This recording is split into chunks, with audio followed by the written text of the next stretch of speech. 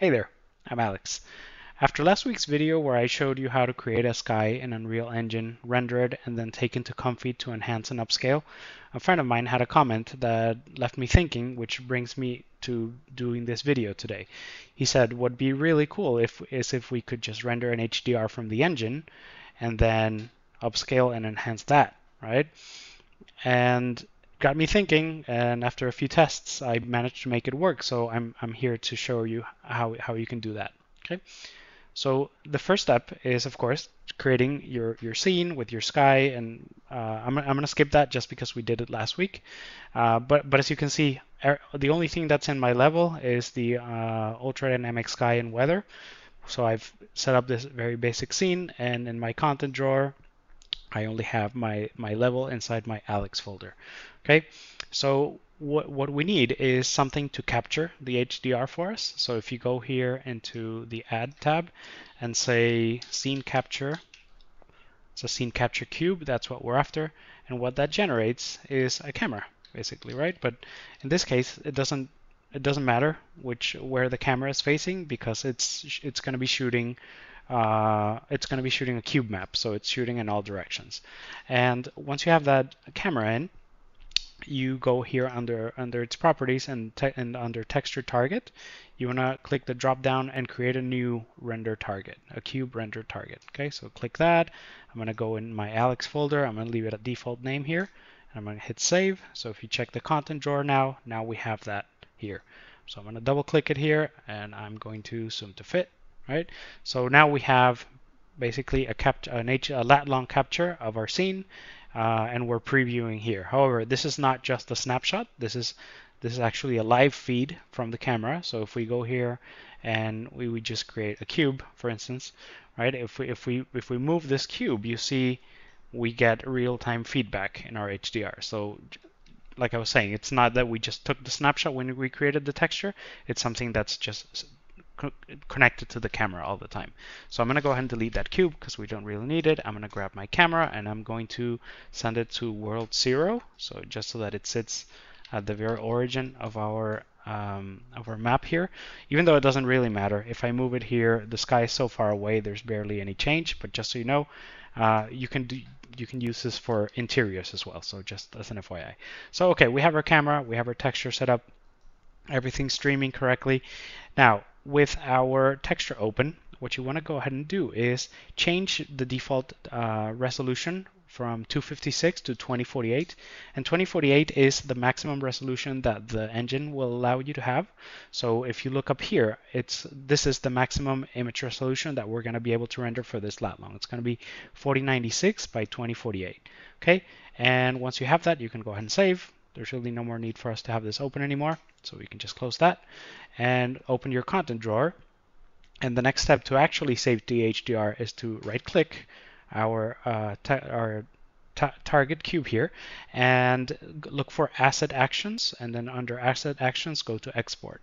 So with that pop-up open, we are going to call this Sky HDR01, and now change the file type to HDR. So now that we have our image rendered, I'm going to bring it into Nuke just to show you a couple things. And you see we have our image here, so let's go ahead and change the color space to linear. And I'm going to bring in a sphere just to show you that it maps correctly as a lat long should, right? So we have no seams anywhere, right? And it just maps correctly, so you can just use it as an environment for any of your shots. But of course, this is just the low quality render that we got from Unreal. And the other thing to keep in mind is this is actually a 32-bit image, so it has all that nice range that you expect from it, right? It doesn't clip or anything. So, okay, now that we have that, I'm going to go ahead and open Photoshop and show you what to do next. I'm now in Photoshop, and we're going to be saving a JPEG for us to take into Comfy. So first thing we want to go ahead and do is go to Image Mode and convert it from 32-bit to 8-bit, right? And if we do that, it's going to get really dark. But if we just go Method and change it to Exposure and Gamma, right, it goes back to what it looked like. So now we have an 8-bit image, as you can see here in the preview. And now I'm going to go ahead and use the hotkey Control-Shift-Alt-S. Just going to allow us to save a JPEG, so I'm going to keep JPEG at maximum. And you see the resolution here is as we had in the engine, 4096 by 2048. So I'm going to go ahead and save that. Okay. And next, we're going to go ahead and take that image into Comfy and take it from there. I'm now in Comfy and I have the image we just saved from Photoshop. So I'm going to go ahead and select that JPEG and say open. And the workflow you see here is exactly the same that I shared with you last week. So the links are still very much relevant. And I have my timer here just for you to see how long this takes. And I'm just going to go ahead and say Q prompt. And this is going to be just upscaling to a factor of 2. So it's going to be an 8K lat long at the end of this. And let's just say Q prompt and hit play here.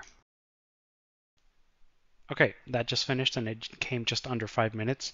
However, something to keep in mind is that because this is the first generation we've done with this workflow, it takes the first time you generate an image, it's going to take a while it loads all the low-res and all the models and upscale models into memory.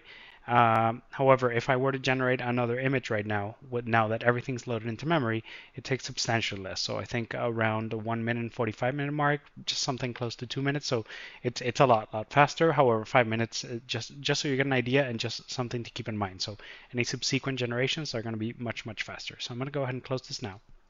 And let's go and compare results here. So we have, again, our original on the right and our upscale on the left. And you see, if we look here in the sunny area, it's very different. It looks much nicer. And again, it's something that because at this point we're dealing with a still image, you can just paint any artifacts. Like maybe this bit here in the cloud looks a bit off, so you can just when you take it back into Nuke, you can just paint that out. So okay, now that we have our upscale lat long, let's go back into Nuke and I'll show you how to restore the high dynamic range into the image. Okay, so I'm back in Nuke now, and I have my 3 images. I have my HDR from the engine, the 32-bit one. So if we select it and we stop down, we have all that range. But if we look at the JPEG from Photoshop or the PNG from Comfyui, what you'll see is that we have images that are very similar, but they don't have that range, of course, because they're 8-bit. So let's reintroduce our exposure here. And if we compare, again, we have the detail there, but how do we get that range back into the image that we've upscaled? So we can do that by using the match grade node. So I'm going to go ahead and create one, select the source to our PNG and our graded source to the HDR. And one thing to keep in mind is that these images, while they look exactly the same, one is 2 times as big because it was upscaled. So we need to bring in a reformat in order for this to work. And we're going to set it at a scale of 2. So now we have 2 images that are lat longs 8K. So now we can go ahead and go back into our match grade node and set the source for the keyframes to 1. And now we hit that the keyframe plus here, and now we can analyze the reference frame. So we give it a second, and of course, depending on how big your images are, they might take longer. But now, if we look at the result, what we have comparing the original here, so just move the viewer here so you can see what I'm looking at. Comparing the Comfyui output versus the match grade, you see the colors change slightly, and that's okay because if we compare our HDR and our Comfyui output, you see the Comfyui tends to add just a few more colors, like, you know, sometimes a bit warmer, a bit more magenta.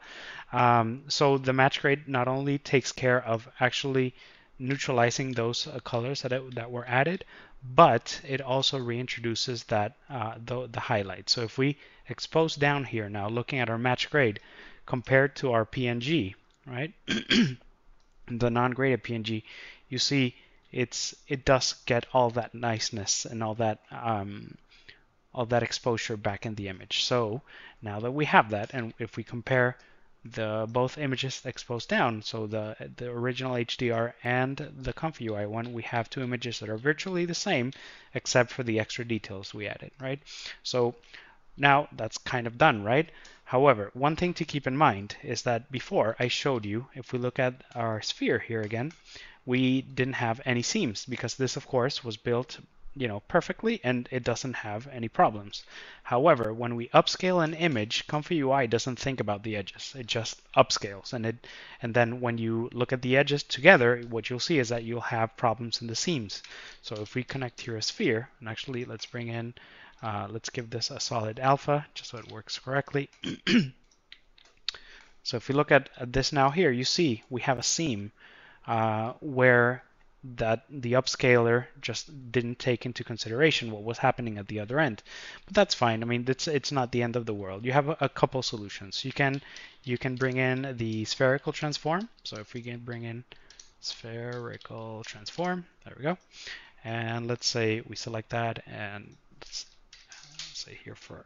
So now we've offset the image, right? And what you can do here is now you can either paint, or you can color correct, or you can do anything you want to this image just so that it marries a bit more nicely. And once you're done, you can just make a copy of it and then send it 500 in the other direction, right? Not 5,000, 500. There we go. So now if we compare this and this, exactly the same image, but moving it makes it easier to paint that seam.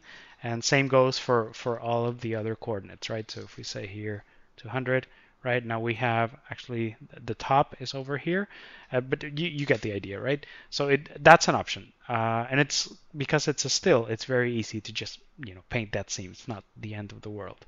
You have another option, which is you can just key mix so let me just make a copy of this here. So if I look at this and this, right, you can just either copy, oh, not that, but that actually, so that the colors are the same. It'll take a second, of course. There we go. So you can use that seam from the original and then paint that in. So that's another option. Alternatively, and something that actually works really well is you could also make another copy of the HDR, but this time through the spherical transform, right? So if you offset this, right, again, at, let's say 500, and then write this out and send it into Comfyui and upscale it, you're going to be rendering another image, but now the seam is going to be in a different place. So it's easy enough to just have two generations and then key mix them together, right? So that's another option. But now that kind of brings us to the end here. We've now created an HDR with far more detail than we had originally. And once again, for very little effort, slight mapping issues, but I gave you a couple solutions that are not very time intensive. It's very easy to fix. And of course, this is not too bad for something that you can generate for basically any sky or any scene. Again, like I said before, this is not strictly for skies. You can just have an indoor scene that you want an HDR for, knock yourself out, and you can always take it to the upscaler, and that'll introduce more details. Or if you don't want details, it's just a way of getting that HDR through Comfy and still retaining all your dynamic range. So that kind of brings us to the end today, and I hope it was helpful. It was a good experiment, and I'm sure I'm going to be using it. All right, cheers.